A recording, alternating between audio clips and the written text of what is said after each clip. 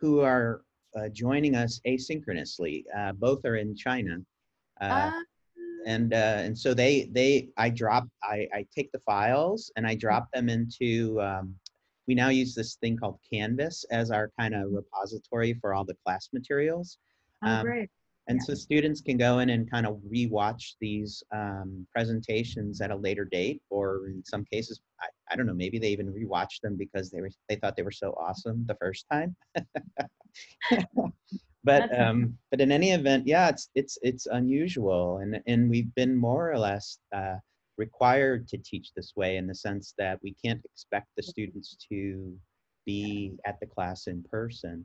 yeah, and I think that's great So actually. yeah, Yeah. Well, good opportunity for this. At least they can keep up. That's really great actually. yeah, and this is a kind of a new type of class.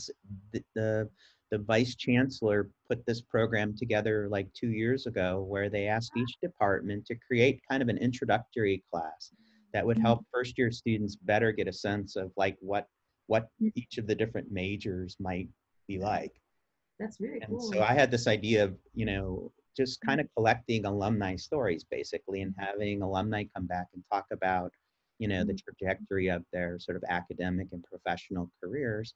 And so you are one of those stories. It's really great. I'm actually quite honored to do so. But I think this is a very great class because I didn't have much sense of reality when we studied the intro to architecture. So I think I'm glad they have it and glad you need it. That's really cool. Well, maybe we'll start. I think we have pretty Yeah. much everybody here now. Okay. And Yeah. so I'll let you go ahead and just sort of introduce yourself and tell your story, because I think you're going to do it a whole lot better than I could ever do it. Okay. Well, I mean, approximately, I can introduce myself through the presentation because this basically encompasses the past 20 years since I've started going to MIT. Um, so my name is Soohyun Chang, and currently I'm in London doing a Zoom call with you all together. And I basically run my own office called Ateiler Chang, ATC. And as you can see, let's just rewind back to year 2000 when I arrived at MIT for the first time. So when I arrived at MIT, I carried two things in my suitcase on top of clothing and whatnot. One was a Total Recall DVD, and the other was Mind Children, written by Hans Murbeck. These weren't exactly an architect's handbook or a beautiful monograph of Tadao Ando, but they reflected how I was slightly off the topic from typical architecture. So Murbeck, I'll do segue a little bit, predicted that human race will upload our consciousness to machines to a new stage of evolution. In his vision, he developed this landscape of human competence, is what you're looking at right now on the slide, that shows different industries that will be taken over by the AI in the coming years. The water level signifies AI surpassing human capacity, and the peaks are where this flooding of AI would reach the last. And what's great to see in this as an architect is that art and architecture and other creative industry will be the last to be submerged, along with science and literature. And you are in the right class for this reason. So now at MIT, when I started course 4, Dandy Memorial Drive, it was a pretty fascinating combination of pupils and professors. For instance, in the second year studio, I was challenged by a professor if I could make the final model in actual building material. So we're talking about concrete and glass in the case of my project. So I made a tiny formworks with PVC to pour concrete in and cut glass by hand. So the thickness of the glass was a bit out of scale because this model in reality will be around, I think it's probably like 1 to 25 scale. It's quite big. The thickness of glass is a bit out of scale, but I managed to claim that high honor that he promised with that model. So MIT for me was a place where we learn to think with our hands and let the mind explore whatever accidents you may find on the way. In my later years, I met my lifelong mentor, Professor Mi Jin Yoon. Back then, she was just started working at MIT as a 29-year-old Korean American woman. And when we spoke one-to-one, the story about her particular interest in materials and their impact on architecture was the most inspiring 15 minutes at MIT. So for her, architecture was not just building buildings. And eventually she became my thesis advisor and taught me the joy of staying till 2 a.m. and making objects that did not look anything like architecture.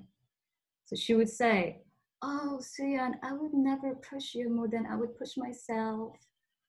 And that was really, really high bar to set. So she taught me how to structure and formulate my concept in architecture to reality, which would, believe it or not, dictate how I approach architecture in the next 10 or more years.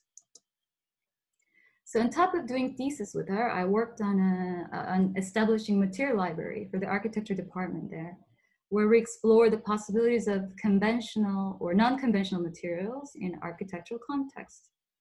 Here is a laser cut basswood that became flexible screen and then submerged in silicon. All these random but great experiences probably motivate me to go over to course 3 classrooms and start listening to the material science basics, and to Media Lab to do some internship over summer there to prototype mobile architecture based on fabric and steel construction. And also listening to the world's best AI leaders and philosophers to feed on my own hunger for knowledge. Quite oftentimes, these are unrelated topics to architecture. It was, for me, like walking through a mall of knowledge. And coming back to course 4, I saw possibilities in architecture in different directions if we collaborate with other industries. So now the other side of Cambridge. So at the end of the undergraduate program at MIT, I decided to go to Harvard GSD instead of going through an expedited program at MIT. So instead of spending 2 more years to get master, I actually decided to spend 3.5 more years at Harvard. The major reason was the interdisciplinary nature of the GSD, where typical architects, urban designers, landscape designers, planners, and real estate students would sit under one roof and do a studio together. In the beginning, I carried my deep interest for material and developed that further through weaving things. So this is a very first project called Bridging Between Facades, where we had to create a library between 2 well-known architects' facades. I weave my way into both facades to mediate the context between 2 strong architectural concepts. Then it went on, this weaving idea further to develop another system for a studio run by Toshiko Mori at Harvard at that time. It was a material class. My partners and I ended up creating a woven honeycomb structure for a foldable table that can collapse into 1-inch thickness when you're not using it. So there at Harvard, I started to integrate a lot of digital production and fabrication techniques that was giving me a new trajectory. So as you see in this image on the top left corner, that's a 3D printed version of the table. And then we had to basically make it into a 1-to-1 scale table, which is actually the large image. So new trajectory.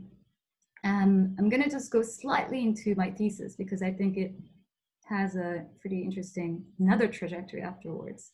So typically for thesis in master degree, people design airports, music halls, houses, etc. as their final statements in their school. So everyone dreamt becoming the star architect in those days. I'm sure they do that still now in architecture school. Not a good way to go for architecture. But for me, it was a bit more about finding out a formula. So a formula that best structures how I approach a project or a concept based on a context, based on multiple parameters in reality, and giving it a brand new form mixed with a bit of a tweak as a result. So I was investigating the city of Basel in Switzerland with Jacques Herzog and Pierre de Meuron as my advisors.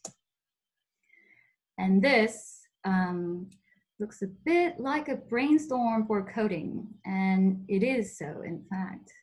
So on the left are parameters such as legal, economic, environmental factors, and going into more specifics in constraints of lights and height of an urban volumes in the middle, then adding a bit of a recipe of preservation as another parameter at the end, it would hopefully arrive at something tangible in building massing.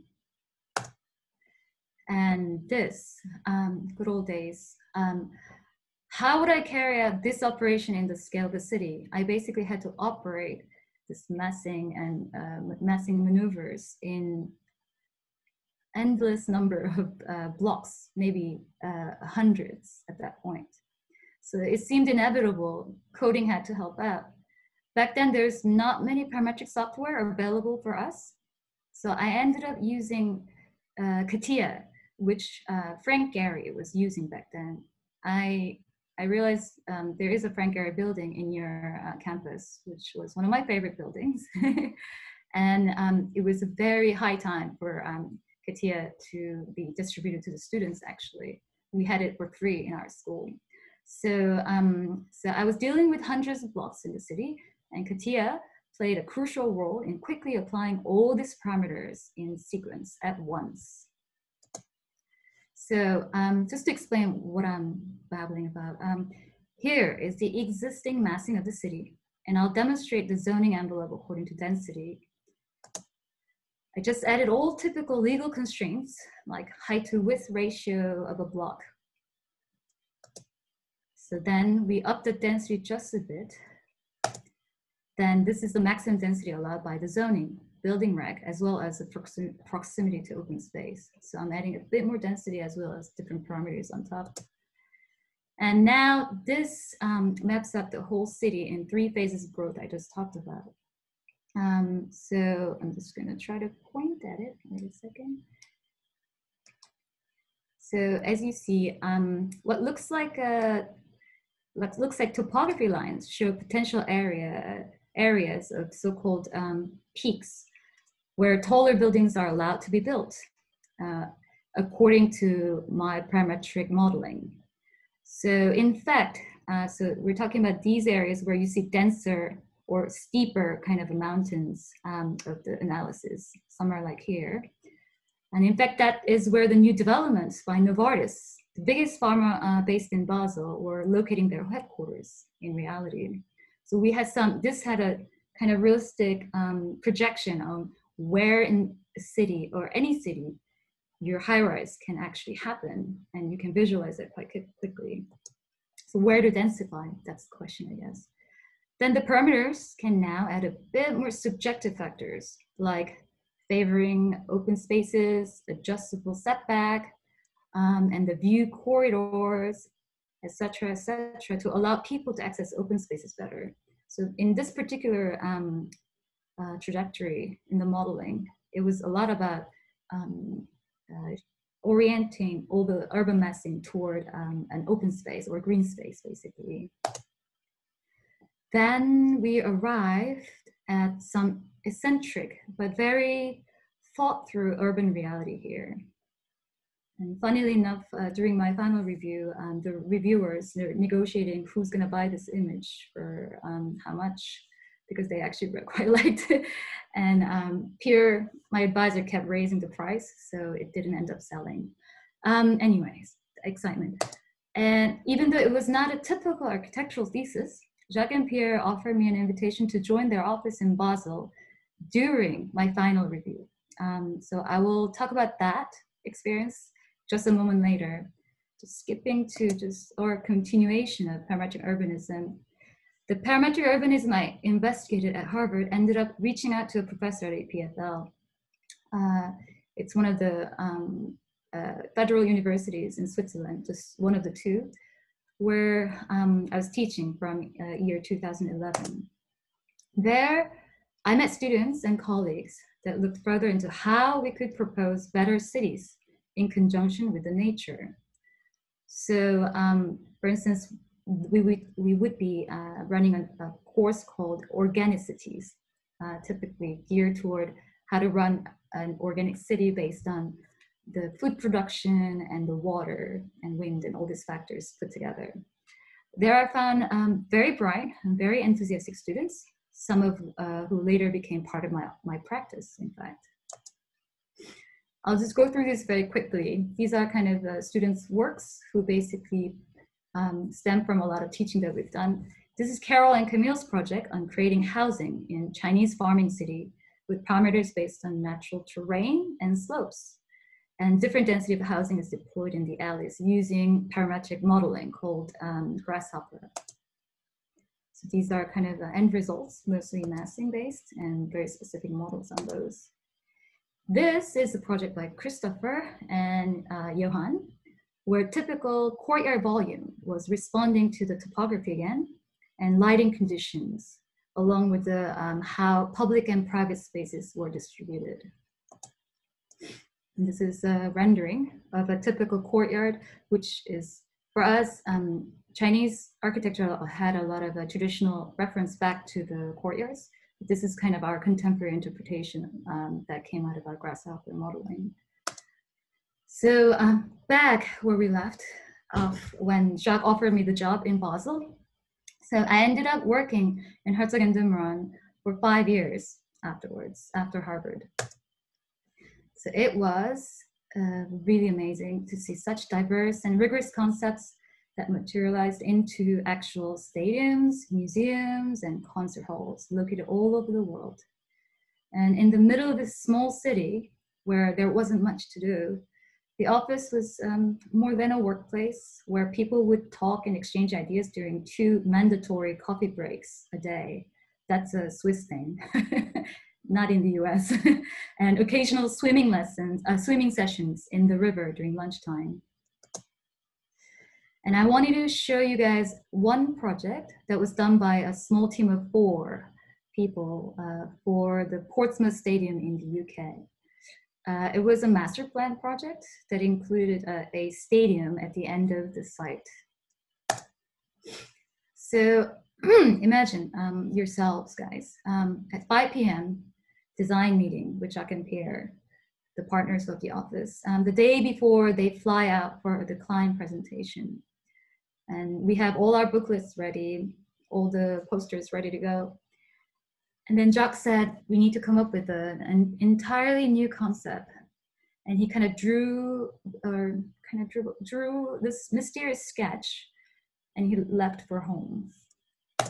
So we had to prep the entire booklet in one night, where we explored this gigantic, but fortunately minimal structure of a stadium based on an open pitch and forest-like columns, as you can see on both of the sections of the building. And I was in charge of the stadium design. And me and my colleagues, my interns, we were taught by the best of the best stadium architects who worked on the Allianz Stadium. If you guys are football fans, you would definitely know this stadium. And Beijing Olympic Stadium also, back in Chinese Olympic, what was it, 2000 something, 2008, I think. The key factor was how columns would dictate the public flow, where 24,000 people would have to move in and out over the course of a few minutes. So I overlaid some grids according to program and came up with a seemingly random but quite nice column layouts. And surprisingly, when you look at the plan, this is called plan, so you're looking at the building from top down, there weren't many walls on the plan. Instead, those dots that you see on the left side, these are columns. They represent columns that organize every level of plans. And the boxes on the right side that you see indicate the VIP area and the other public program like food area, public bathrooms, all those pierce through the columns, basically. So, long story short, the stadium design ended up being built by Bordeaux Football Club in France prior to World Cup, and it was completed after I left the office. But I was very lucky to see how the entire concept that we prepared over 9 months, staying up nights, ended up being built as I imagined them. There, I worked closely with one of the partners who worked on Tate Modern and other museums.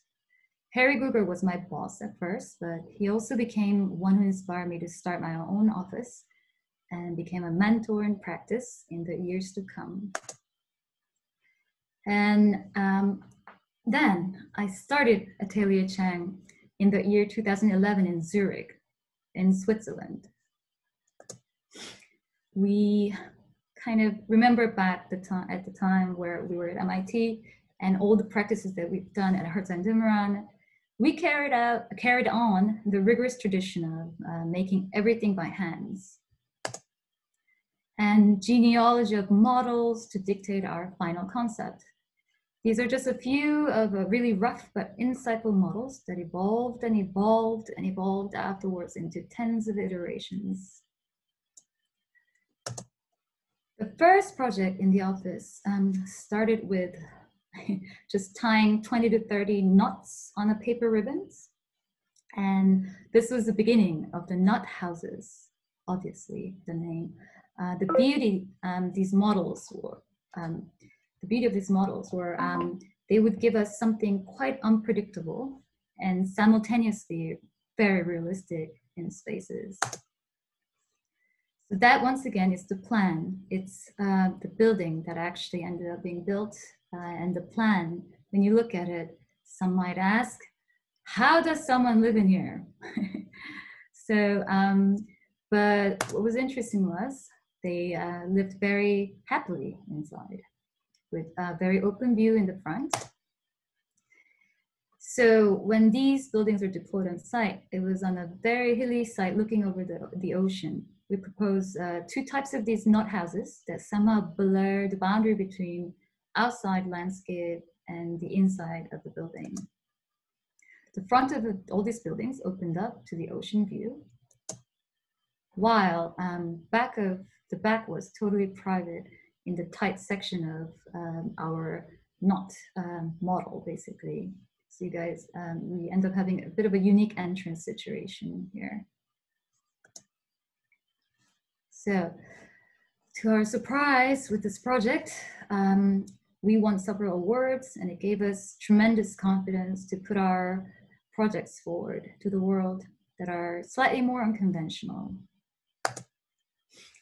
And right afterwards, we were getting interested in kind of mini houses concept that are built with alternative construction method.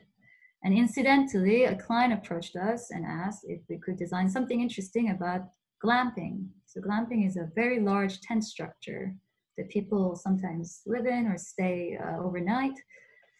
And instead of giving them a teepee, which we could have done, we entered this interesting realm between buildings and temporary structure with excitement. So that is called a mountain. So this entire series of buildings, it reminded me of the fabric structures I explored in Media Lab back at MIT.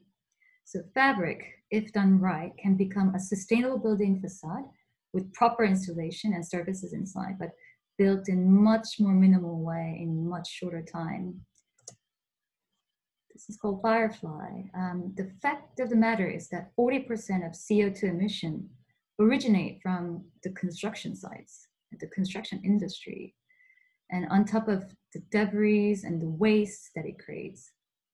But this mobile structure built on steel frame and double layer of woven PVC would be able to stand in the middle of nature with almost a zero harm to its ecosystem. So this was a project called SJCC, where such ecological mini houses, or AKA glamping pods, offered amazing in-nature experience to the visitors in Korea. And we went to step a bit further. So learning from the glamping pods, we just realized how minimally and how efficiently we could actually make buildings happen. So So we thought about more new construction system that can be built like an origami on site. So in this series called Mini Houses, they don't require any structural beams or column. Well, in reality, they needed just a bit, maybe a few, but only they only stand from the strength that's given by folded steel plates. So some prototypes are built, but this is one of our passion and genre of architecture that we believe will solve housing crisis in many countries. So this is a case of the house in Wonju, where you can see on the left side, the big plates that are the maximum size you can carry in a truck is welded, and the overall facade is very thin. Typically a wall, a brick wall, concrete wall, typically 400 or 500 millimeter. All these walls are practically 100 millimeter or less. So this offered a lot more interior spaces, a lot faster construction, and a lot lighter construction, as well as shorter period of time. So I'll go into probably one of the last projects for our office. Another project that started, it also started from very unpredictable models. Some might say, what the hell are you doing? You know, playing with this paper strips again. It is called the Vault House project that just completed this year. So there are 3 modules of vaulted spaces lying upright or sideways to create an accidental spaces inside. And here's a living room we absolutely love, where you feel you're half outside and half inside. And a lot of our concepts are kind of this open spaces being invited back into the interior. And now, what people influenced me at this point. So in London, we have a small group called London 5. Kind of refers back to some historical group of architects. These are friends with their own practices. We met most of them in Zaha Hadid office, actually. We share tears and laughs about how tough and exciting it is to run our own businesses in architecture. From right to left, Rob is running labs in UPenn on flying drones that self-build with ejecting concrete. And Dewa, the second from the right, is a Zen architect at the boundary of art and architecture at a spiritual level. And Marco has his parametric beauties, and Arthur, who did the Burning Man Galaxia. These guys push each other to do something more interesting than architecture all the time. Thus the topic in the next chapter, Beyond Architecture. So the last section of my lecture. So last year, I was invited as an artist for a pavilion for a museum in Korea in quite an overwhelming site, right by a parking lot, in fact. And it's their entrance to the museum. But just like our architecture projects, I started with models in my hands, testing light and mechanism. And this is using basically a film called dichroic film. And when it's applied on a tube like this, it basically emits multiple colors, and it basically transforms its appearance according to how the light is emitted, how light is coming through the tube in relation to the user's location.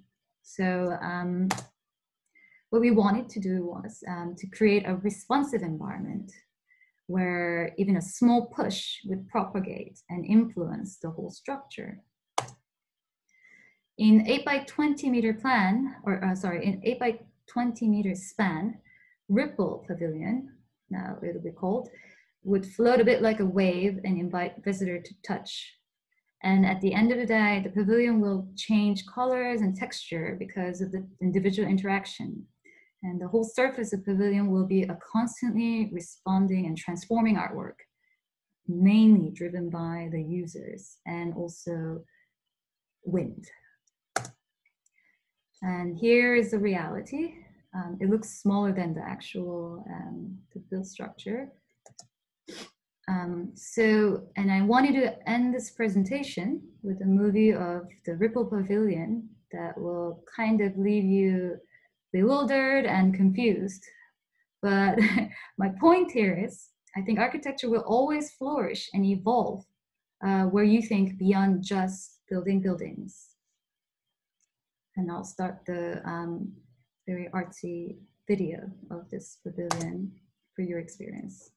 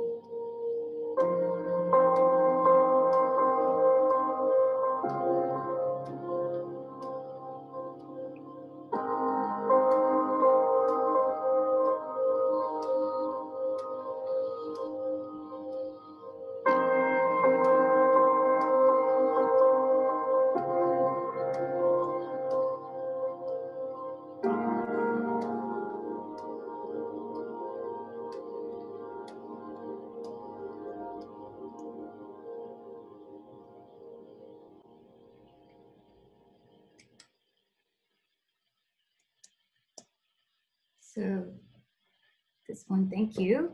And I'm really happy to receive any questions or any confusions or anything that you need to clarify with me.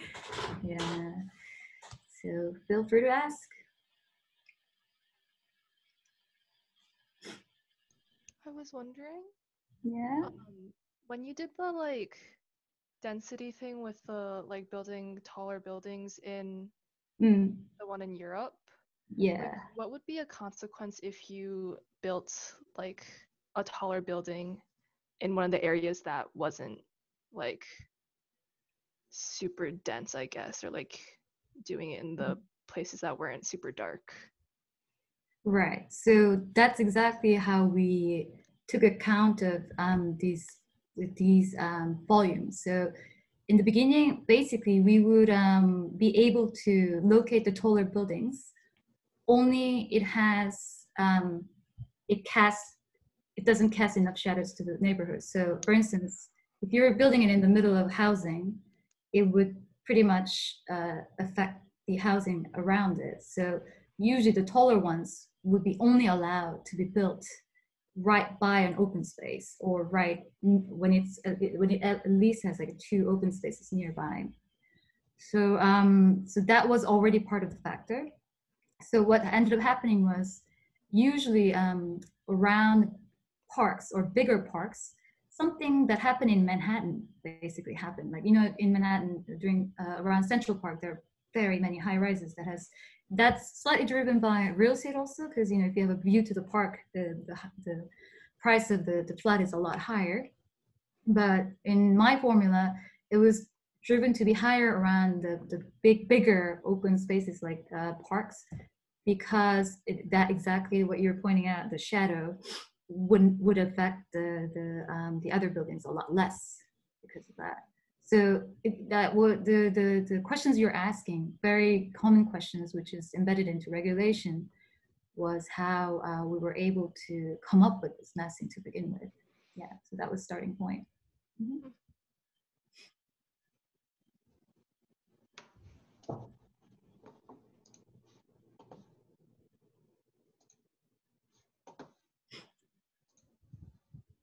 I think Jacques and Pierre, they really looked at this thesis as like their way to manipulate the city. They'll basically justify themselves to say to the city that, we're allowed to build here higher. There was an area where actually there wasn't much high buildings yet, but basically the architects saw the potential that could be a new proposed site for them. or high rise. Yeah. Any other questions?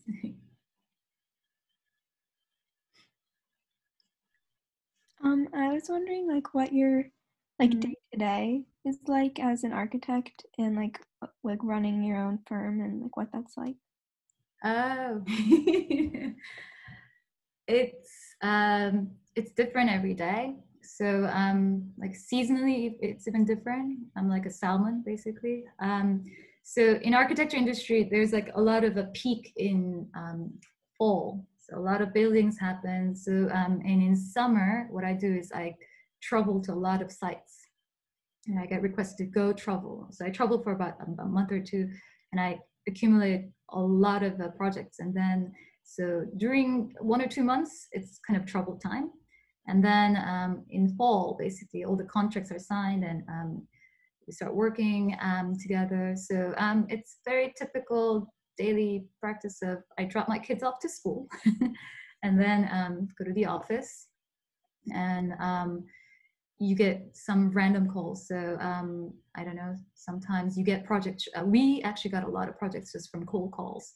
So that would be something I'll be dealing with most of the time. And acquiring projects is a big part of a partner's or the founder's kind of role when you run your own practice. So you would think sometimes, you would imagine this amazing genius architect sitting in front of a desk, making beautiful 3D models is majority of your time. But if you run your own practice, actually you're spending more than half of your time trying to find projects, or trying to kind of come up with a project, or trying to work with people who could give you a project. So that part I didn't know until I graduated. And it was really big shock for me that I had to spend this much time talking to people. But surprisingly, I think at the end of the day, my first project came from the Nut House project. It came from a phone call. Just we were talking about something else, like trying to help out Herzog and Dümmeron to do something in Korea for furniture. And he ended up asking me, can you just do this project yourself? So I think at the end of the day, if you want to run your own office, which I think it's a dream of every architect, which I don't recommend to everyone actually, because it's tough. It's not easy. It makes you cry. But I think a lot of it will be having friends around you who are really great designers, but also having friends who are not architects. They will be the one who will be helping you through acquiring projects and whatnot. So so at the end of the day, I guess daily schedule wise, practically, yeah, we come home, put my kids to sleep, and then either I go out to meet other people, or I basically do a bit more work, typically until 12 sometimes, because when you do international projects, that's when they wake up also. So I do some conference calls at like 1 a.m., something like that. Suits their schedule very well. So so it's a bit endless effort, and it goes on for quite a while for an architecture practice to establish well, I think. But yeah, that's a daily thing. Yep. Tears and laughs. Yes. Any other questions? Because nobody told me this when I was starting course 4. And I think it was like almost like nobody tell you like how moms give birth until you give it, and you're like, oh my gosh, that's interesting. So just ask me away. Like if you guys have questions, you can always also email me. I'm very chatty, as you can tell. So yeah, any other questions that's mysterious for you? There's a question that somebody typed in the chat. Is there anyone in particular whose work or any parts of life you tend to draw inspiration from? Yeah, I think I think definitely Herzog and Dümmerer they were one of them, definitely, and also Zoom Tour. I tend to have a very Swiss-oriented tendency for this, but I think their works are timeless. So when I look at when you look at magazine, like you check out a lot of trendy architecture that are just literally flashing in front of your eyes. I had those inspirations too, but I think these two architects, the Herzog and Dimran and Zumthor, you look at it 10 years later, 40 years later, I think they're definitely coming from somewhere that'll never age. It comes from somewhere very unique, and it's very appealing to kind of like the old history of human, human history basically. So yeah, they're the two or three people, I guess. Yeah, and two of them I work for them.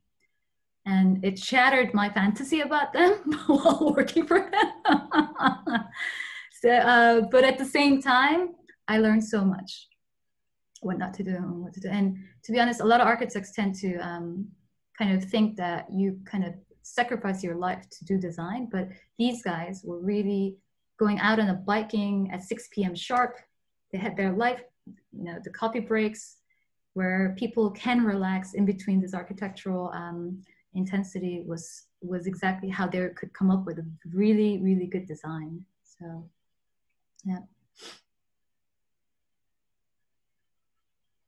At your ear, I didn't have anybody that I was looking up to. I was just, yeah, I didn't have courses like this. Any other questions? I was wondering, because you, I feel like, I don't know, you tend to do a lot of your work like either in Europe or like in Korea, etc. Like, how is it to like work with like people from like different places or like going there, like, etc.? Yeah, it's not easy because architecture, you kind of want to be on site to oversee the construction process or to deal with the clients even. But I actually, I think the current technology has helped us a lot, especially when you look at into construction. We basically communicate through images and videos, and we even like exchange our coordinates for what to pour where via like digital modeling and daily chats, basically. Like when I wake up in the morning, I would have like 50 chats from our construction manager on site. But also it involves for me to travel a lot, which is not easy sometimes with kids. I used to take them always on the plane with me when they're 1.5. But I think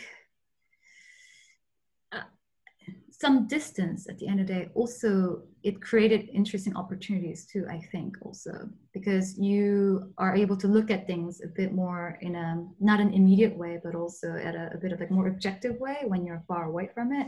So that kind of gave us a lot of advantages in communicating with the clients with a bit of more objectivity. And yeah, but overall, I think at the end of the day, even though you work with different clients, they're all humans and they basically are very similar at the end of the day. So, and especially I was trained by these Asian clients first. And so nothing came harder afterwards. Yeah, they all wanted their project like yesterday. And for SJCC, we actually were supposed to start the concept and actually submit planning drawing, which is like an end of schematic, early DD in 1 week. And I said, no, that's not how we design. So that's how tough the Asian clients are. But part of it is when it doesn't work, just tell them honestly and let them learn like that the way design works. If you want good design, don't do that way. So I had a lot of fights with the clients also. Yeah. Any other questions? I'm really curious. Yeah, go. We missed a question here. This is Annalise. She says, or asks, did you have someone compose the music for your video? It sounds like it mimics the ripples. Oh, that credit goes to my producer. She basically gave me several music and she actually bought it online.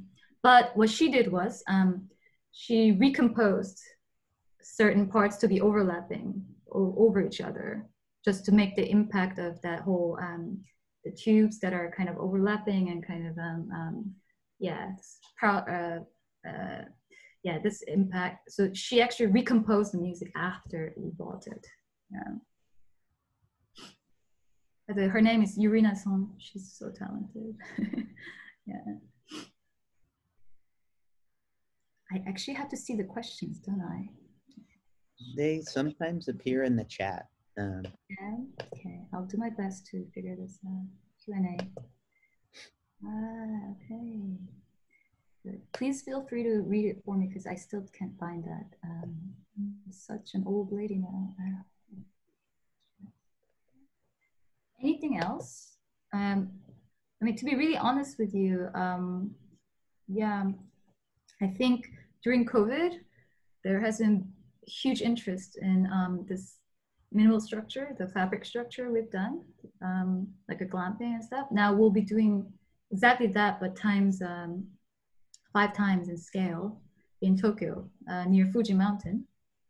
And it was kind of surprising because a lot of practices died away during COVID.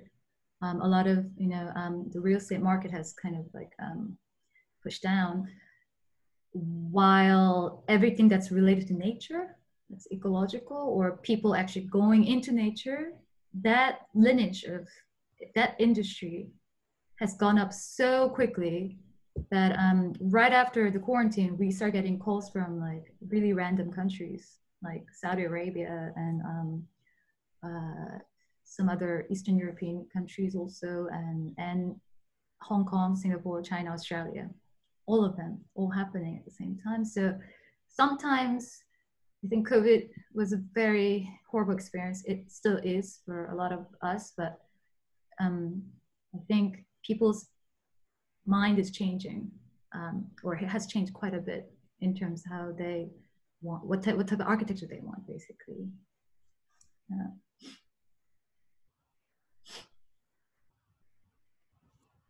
Any other questions?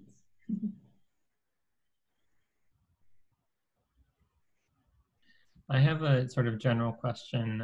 I'm just curious to know, like, are there overarching questions that you like to explore in the architecture that you sort of create? Is there something like a specific question that like you come back to again and again that you are trying to explore?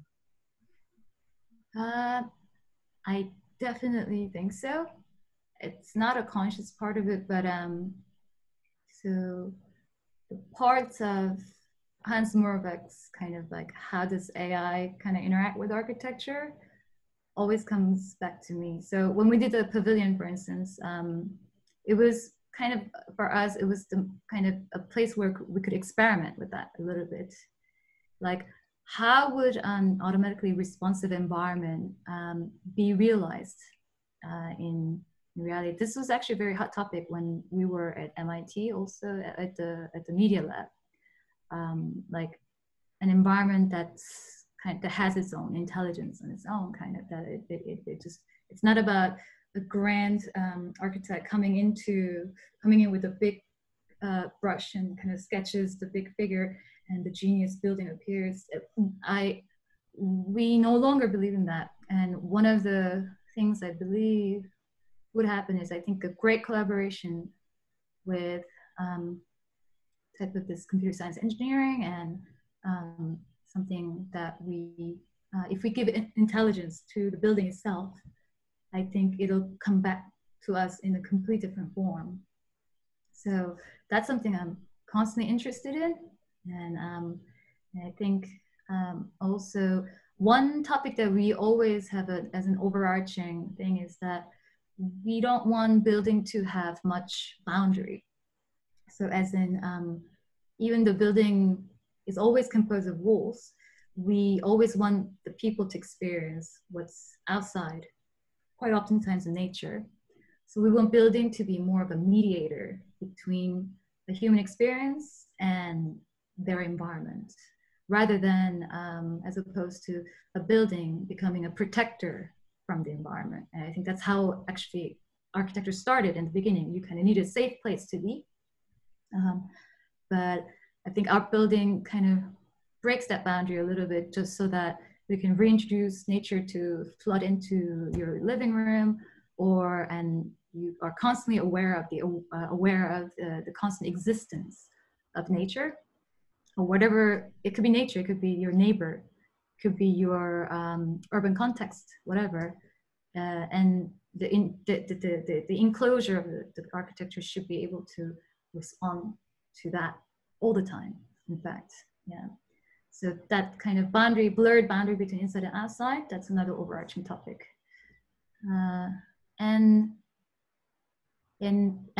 also, I believe parametric architecture will have its place very soon in urban scale. So what I've done with thesis, I'm still an architect, but I always, in the back of my mind, I always have this idea that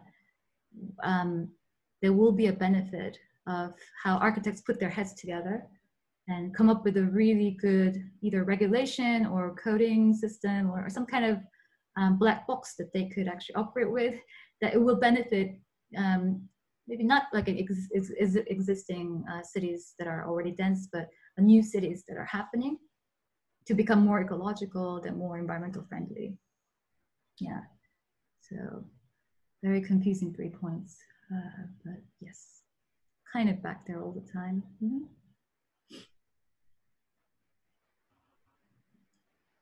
But your objective changes over time when client asks for something else. So just be flexible. Yeah. Anything else? Maybe is it curious? Maybe not about me, maybe about you guys. What should you be doing now to become a great architect? Things like that. What should I read now? Yeah. Well, I think we can, if there aren't any other questions, we can let you go and get back to work, because I'm guessing, although what time is it where you are now? It's around 10 p.m. Yeah. 9 p.m. Yeah. So, but I thank you so much for, agreeing to take some time out to present to us today. I think it's really great. And I'm glad I found you. And yeah. I mean, it's really, to me, it's really, it's interesting because, like, to find the right person, like, it's easy enough to find, let's say, a person who graduated and has been practicing for 30 years, and they have a body of work that they can sort of present to you and talk about. And we're going to have one of those coming up in a couple of weeks, preservation side. But it's a little harder when you want somebody relatively young, because it takes a while to go from graduate school to starting a practice to having what we might call a body of work. And but that's a nice person to find, because I think you're still young enough to sound like a student, but at the same time you've been in the business long enough to establish the kind of a reputation, a certain body of work that talks a little bit about how you translated your schoolwork into your professional work. Yeah, I think Mi Jin Yoon told me this actually before, that to me particularly, Soohyun, you're really good at this project because you're very naive. Because you're naive, you think you can do anything, and you keep proposing these things that are really, impossible sometimes. But I think that's something, I took it as a kind of like a whip on my face, but at the same time, I took it as a very nice advice to keep your minds open and hopefully try to kind of retain the mentality of a student, because you keep learning. Just to let you guys know, typically architects' peak age is 60. But yeah, but there are a lot of famous ones that are peaking at 50. So this is a long kind of haul thing. So be patient and actually just try all different things as much as you can. Yeah. All right. Well, thank you for the invitation. You're and welcome. if you guys have any questions, ask Paul. I would be more than happy to explain you in private and try to drag you down to become my intern at some point. So yeah. So thank you for today. All right. Thank you. Okay, thank you. Bye, everybody. We'll see you again next time. Yes. All right. Bye now. Bye. Thank you.